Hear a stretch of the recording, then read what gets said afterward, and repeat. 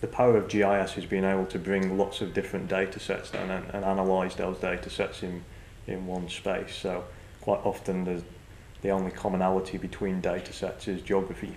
Esri UK are corporate sponsors of Walking with the Wounded and produced all the online mapping for their expeditions. If you were looking at using GIS from a historical context and maybe using some of the data from the RGS archive, it's a great way of comparing information and contrasting information to look for different patterns in the data. So what we did with the mapping was take the information from Nansen's map, we digitised the route, overlaid that on a contemporary map, and then you could compare what Nansen did with the route of the Walking with the Wounded team.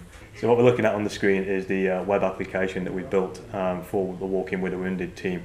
We can see the planned route of the team and also the route that they took, and if we were to click on the line, we'd see the blog entries that they posted every evening as they set camp, so we can get an interactive experience of what they'd gone through during the day.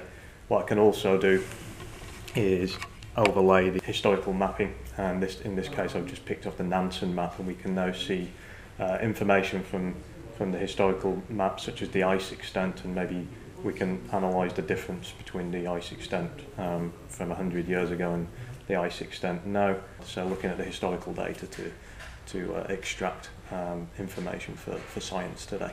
From an undergraduate perspective, GIS is a great way of looking at a subject in different ways and maybe unlocking information that wouldn't normally be uncovered.